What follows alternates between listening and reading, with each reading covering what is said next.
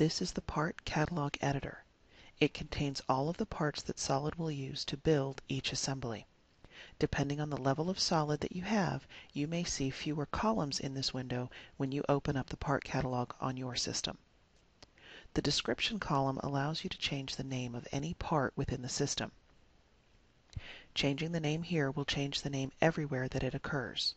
For example, I will click in the Gusset field, get rid of the current name, and type in corner block. To make sure that the new description is saved, I will then click into another field. Notice how the part column now reflects this name change. To see where else this adjustment will be seen, I will click on Close, and I will click on the Material Schedules drop-down. Before I select assembly parts, take a moment and look at this list of schedules. When we get back into the part catalog, you will find that this list is represented within. It creates a means to organize the parts. Select Assembly Parts to continue. I have gone ahead and expanded a couple of groups.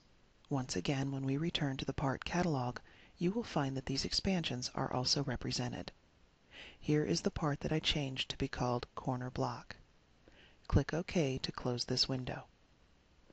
Another area that you will see the part name changed will be in your reports and cut lists, as well as when you select that part in an assembly at the assembly level.